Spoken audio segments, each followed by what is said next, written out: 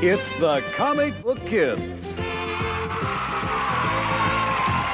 Join us now as Carrie and Skeets find new friends and excitement in the adventure-filled stories and drawings of Marvin, the slightly wacky cartoonist at the studios of Burl Bonix.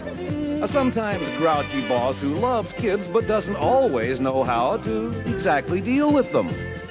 Just can't talk to kids.